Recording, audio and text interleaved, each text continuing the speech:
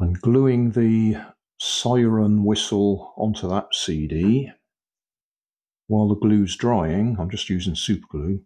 While the glue's drying, we'll just watch this one go again so we can remember how it works. You can blow that up first and then put it over there, or put it over there and blow through the bottom. The disadvantage with blowing through the bottom is any dirt that is picked up off the floor or the desk or whatever you're going to be putting into your mouth.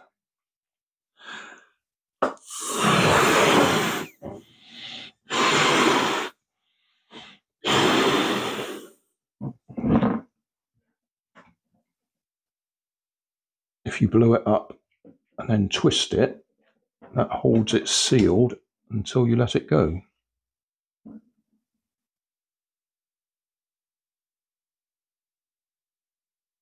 And that is the noise that interested Resonanttheme on his channel. It's not supposed to make that noise, it's supposed to be silent. But he likes that sort of thing because it's resonating. So he's expanded on it and done several other types of whistles, in effect. So that's what we're going to try with that one in a minute. To stop that one making that noise, I put a weight on there to hold it down. Conveniently, my little coil of solder will do that for us. It's a free fit on there. Some people seem to think it's actually supporting the balloon, but it's not, as you can see. But it does give us a bit of extra weight.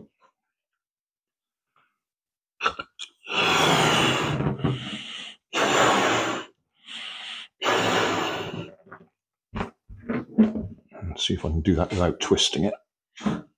There we go. So that's completely killed the sound because it can't bounce up and down and resonate. But it still floats freely.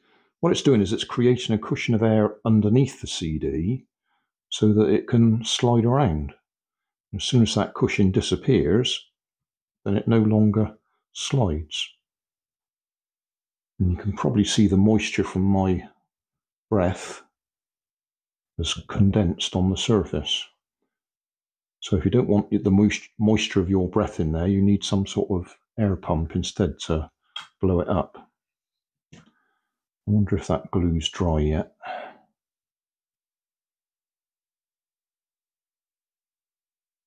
I have a tendency to rush things. Okay, well I know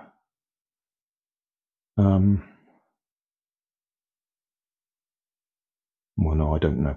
Let's just see if it still makes a noise.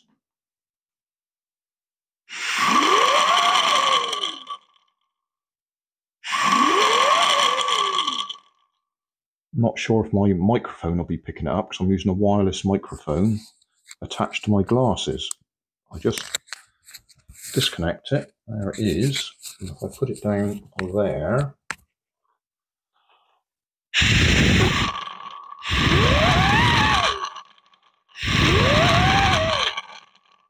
it takes quite a bit of pressure to make that work.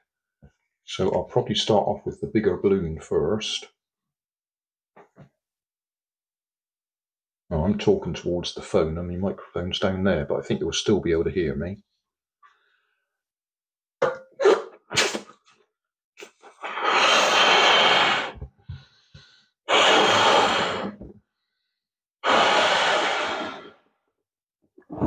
Although it's a bigger balloon, the pressure that it's going to produce is probably not the same.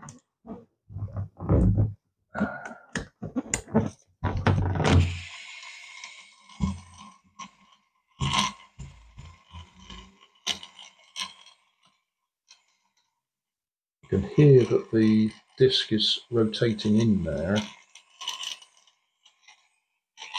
but it's not enough to make the actual siren sound.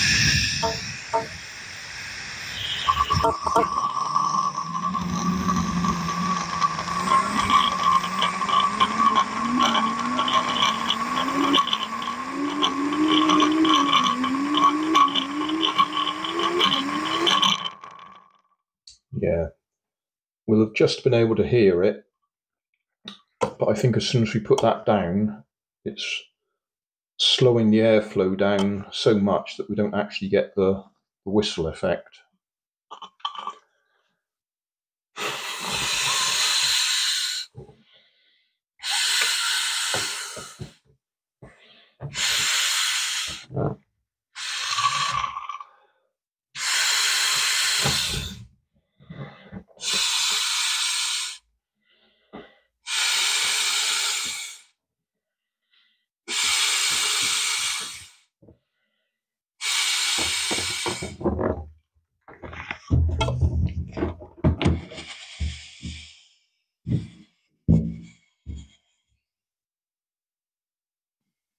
We're only just getting the float.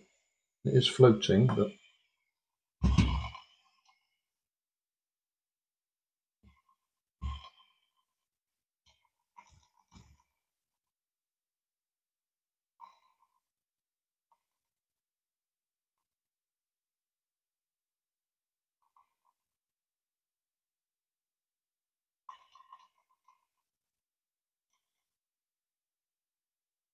one of the other tricks is to put one balloon inside another, which increases the pressure. Right, so I'm pushing another balloon inside. That'll double the pressure, which will make it twice as hard to blow up. And then we'll try and put it on there.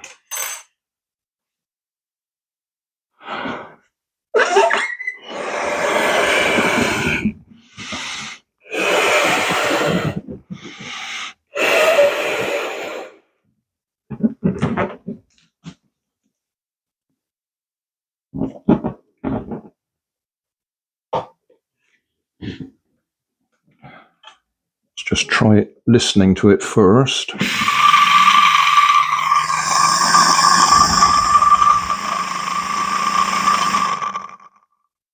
Yeah, it's not really doing it, even with the extra speed or pressure.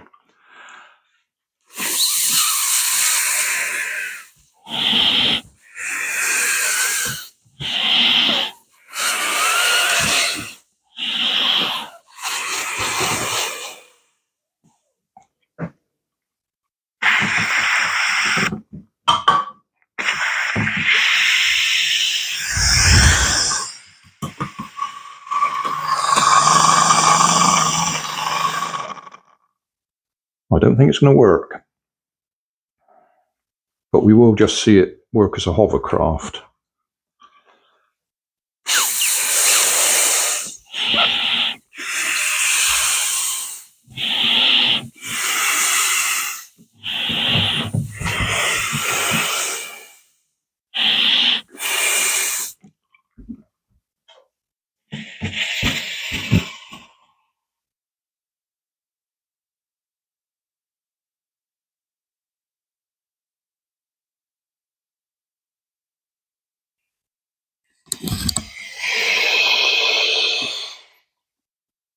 Yeah, we're not getting the siren effect. Not that this one's a very good siren anyway, but at least we've tried.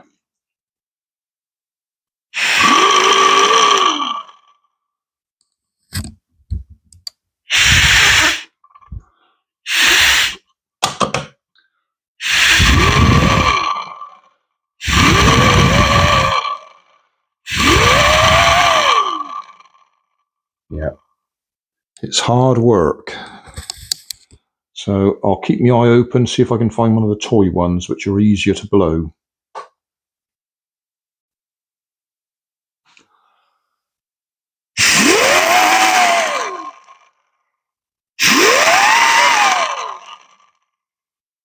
Just thought I'd try and blow it as hard as I could so we could hear what it does, but that's it.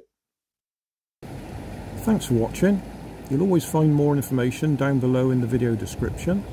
If you like this video, you might like this one up here.